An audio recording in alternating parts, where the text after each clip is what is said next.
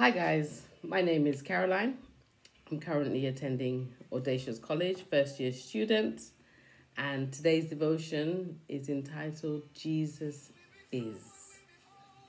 And straight away I know that all he is to me, but to highlight who Jesus is my Lord and my Saviour. When I got saved, I was in a really dark place. I was, drinking, smoking, promiscuity. I thought that I could do anything I wanted, but realistically, I was quite lonely, sad a lot of the times. And then my auntie invited me to church, and I was like, I don't need to go to church. What do I want to go to church for?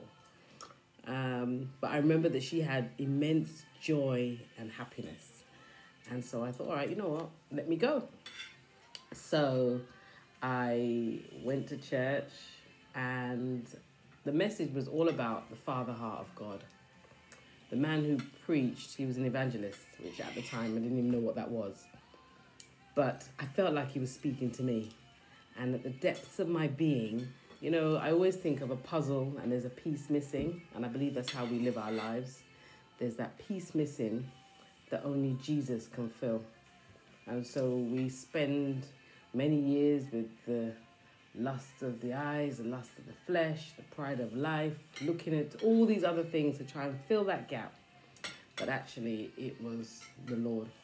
And I could not resist his grace as he fell on me, in me, and kept knocking on my heart. And I responded to the altar call to give my life to him. Now, at the time, I didn't know what I did. I just thought I went up and got prayer and I cried and that was it. But the following day, I remember it was Pastor Errol called me and he said, Caroline, how are you? And I remember saying, I don't know what's happened. Something is really different. Something has changed in me that I have such joy. And he asked me what I did. I told him that I'd prayed and he said, oh, yes, Caroline, you are regenerated. Your soul has been set free. Your spirit is anew. And I was like, what are you talking about? What are all these big words that you're using? That I didn't, the Christian words that we have. I said, please just explain it to me in better English. And he said, Caroline, you're born again. I said, I still don't understand. And so he asked me what I did and took me step by step through what I did and then explained to me that I'd now given my life to the Lord. And because of that, I must start living for him, pray, read my Bible, and just trust him each and every day. First thing that happened after, about 12 years of smoking marijuana, I stopped immediately. Didn't touch a cigarette again, didn't smoke again. And I just had such immense happiness and peace in my heart. So, to sum Jesus up in a Jesus is, he's so many things.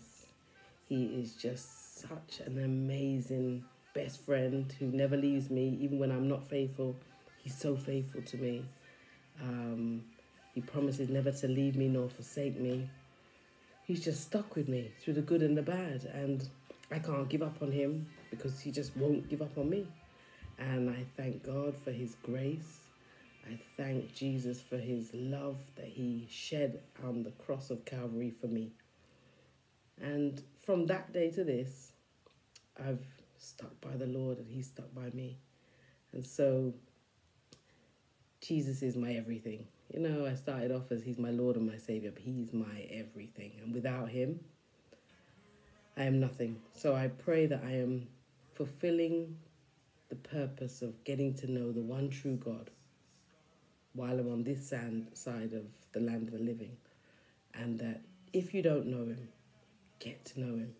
Yes, it's the hardest walk we'll ever do, being a Christian. But guess what? It's the best thing.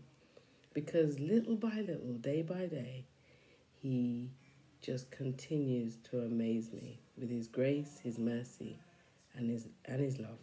So be encouraged, be blessed. In Jesus' name.